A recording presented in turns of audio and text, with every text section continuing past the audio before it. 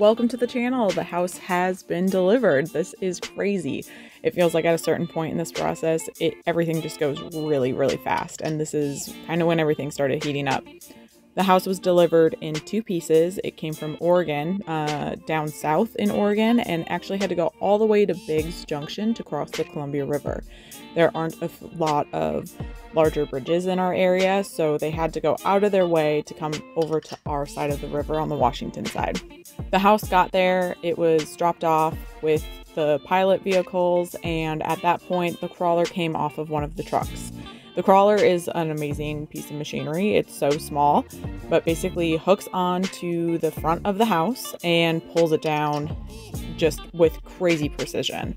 The crawler is really small and is remote controlled, so that was really cool to watch just how it goes. And I kept joking the whole time. I was like, man, you must be so good at the claw machine game, because this is intense.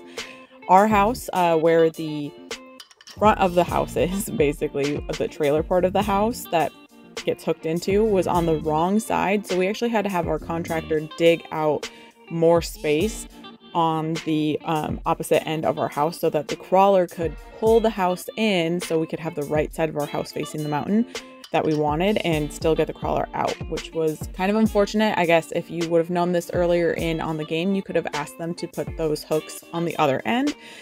Just something we didn't know at the time, so we had to do extra work at the end.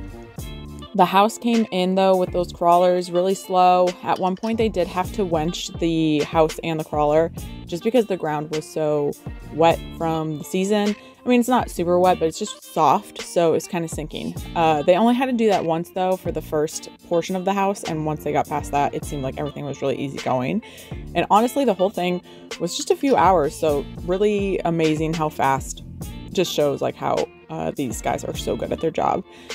Drops the house off, and there's still a middle part of the house that's not connected, the marriage line, and they left the house with a little bit of gap in between the 2 pieces that you could actually still walk in between.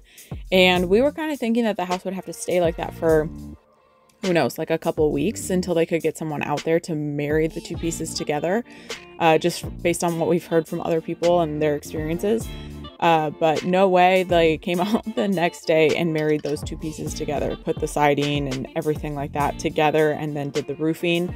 There's still a lot on the inside that they have to do, but they can't do those pieces until we have the rest of our utilities ready to go. So that's kind of what we're working on right now. We have a well driller up on site who's drilling the well.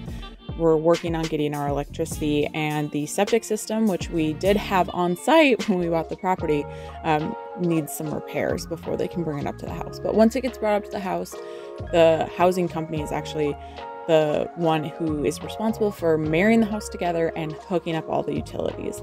So once that has been completed, we're going to be really close to doing a final inspection and walkthrough of the house with the company, just to make sure that they fixed everything.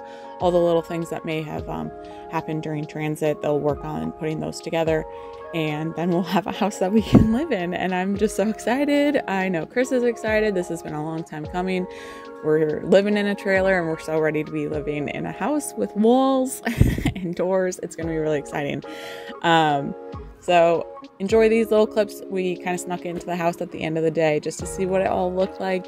Obviously, all the plastic is still up where the house is going to be married together, so you kind of have to use your imagination, because you can't really like walk from one end of the house to the other without getting into the plastic. But once the house gets married together, all of that will be gone. It'll look like a normal house on the inside. So we're excited.